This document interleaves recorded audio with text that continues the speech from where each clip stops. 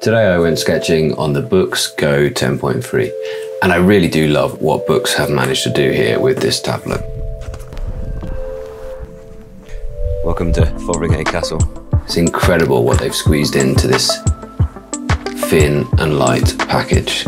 I love the feel of this fake leather back.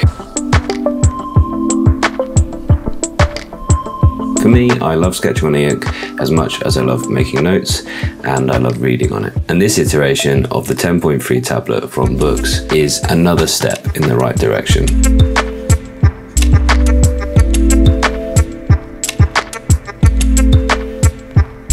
Now, I do wish that Boox would bring a dedicated drawing app. There's still a few things missing here, but as you can see, drawing on this with the 300 pixel per inch screen has been a really good time. And you get a really pleasing amount of control with the Wacom EMR pen.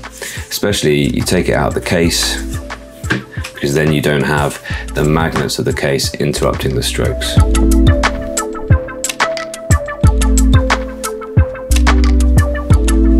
And you can see here what I've been able to do is I've been able to start from a pencil layer, just some light pencil construction lines really. Then I've added some darker detail lines, and then I actually added the tonal layer underneath that. And finally, I added some ink on top to really bring everything up. Great time.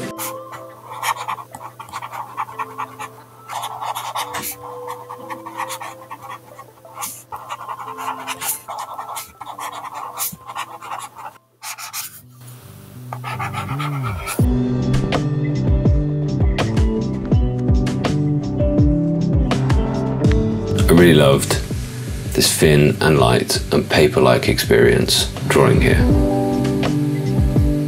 And well, I showed this to my mum, and of course she was interested to do some drawings as well. Here are our tortoises in our garden.